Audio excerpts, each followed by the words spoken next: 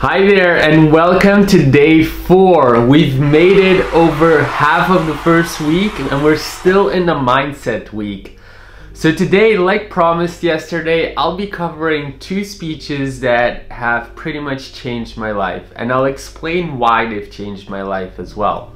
So as you might have noticed, this video is a little bit short, and the reason why is because I'll be referring you to those 2 speeches that you can then watch, and each speech, the first one is I think around 20 minutes, and the second one, which is the most valuable one, is I think around an hour and a half. This speech I watch every month. I try to watch every month at least, and I'll go deeper into it, but it's one of the most important speeches that you'll have to watch completely. But let's move on and go to the first one. So the first one will pop up there, and that is the speech from Art Williams, Just Do It. So a little bit of a background story. About 2 or 3 years ago, I was doing sales for some charity events, and that was part of my student job. So I was a student back then, working and studying at the same time. So it was really tough on me, and at the time I was in that sales organization. It was very corporate. You had a clear hierarchy and you had this corporate structure, and every time they would promise to promote you, and so you would work harder, and they would have all these incentives, and they would never promote. So it would take, like, I think it took me a couple of months after they had promised to promote me to actually get promoted. So it took really long. Anyway, so I was in this corporate structure, and all of the mentors that I had back then in that organization that were helping me with the sales and improving my sales, they were promising me a lot. They were saying that I had to sacrifice pretty much everything that I had in my life in order to really get high up and to get really high positions. So pretty much neglect my relationships and just focus on the job as much as possible. And they were giving so many incentives to literally go away from everything in my life and just focus on my job. But as I already mentioned, if you start doing that over the long term, you're going to be less productive. So if you want to maintain high productivity, everything needs to be balanced. So I was in this whole environment, and I just couldn't believe it. I couldn't believe that you had to sacrifice everything in order to be more productive and to earn more money. And I was very stubborn, and I think for a year or so I was thinking it's not possible, it's not possible, it's not possible. And somehow almost I got convinced, and then one day I suddenly stumbled on a speech by Art Williams where he talks about just doing it. And for many people, it's a really motivating speech to go out and do sales and like get your idea into a reality and stuff like that. But for me, the thing that I got from that speech is one moment he says something like, first you have religion, then you have family, then you have business, or something like that.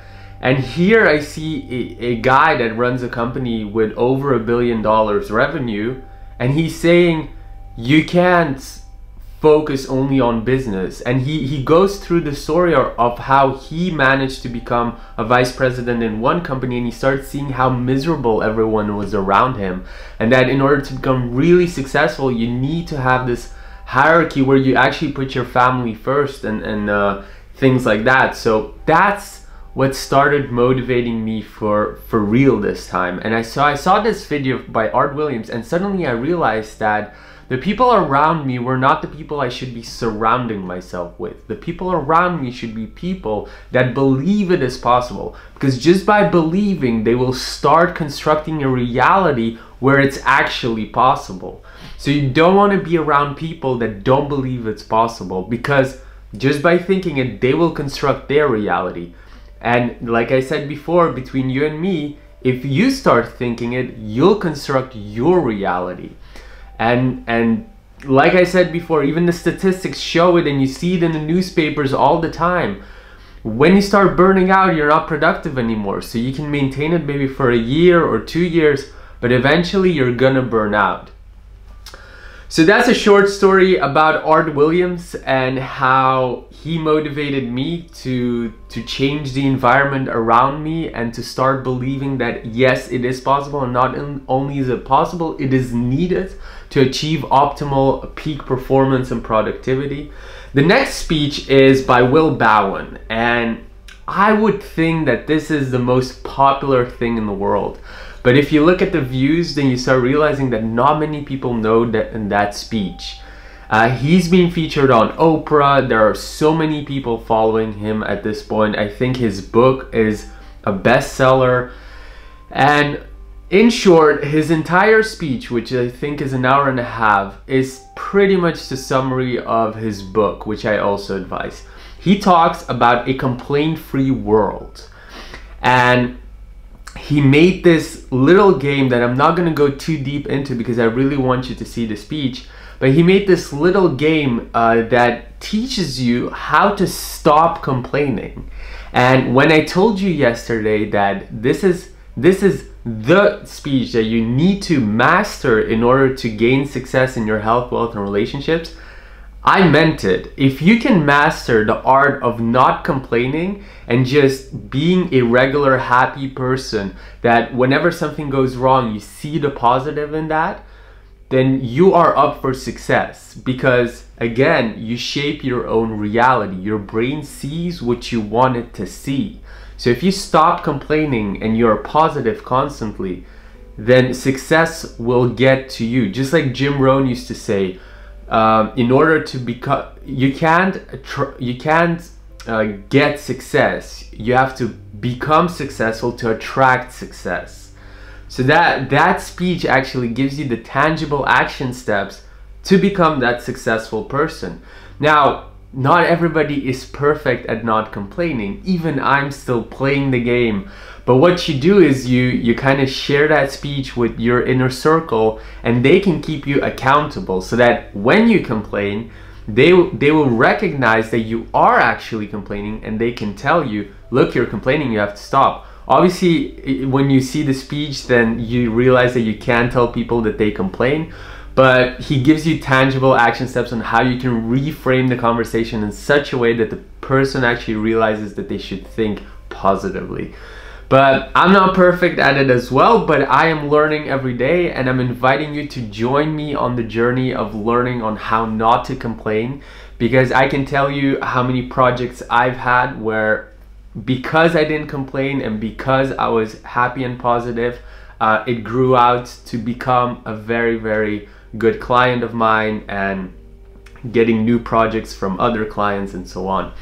So definitely something to look into.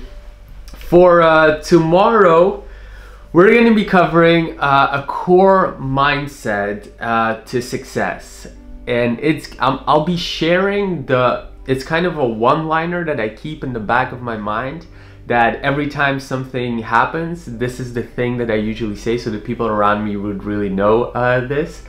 And it's kind of small actions versus big actions and how they can influence your success over the long term.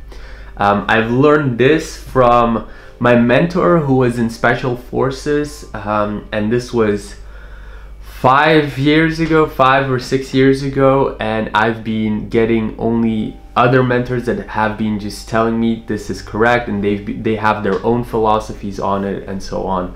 So it's definitely something to look into. I'll see you tomorrow for that video where I go deeper into the core mindset.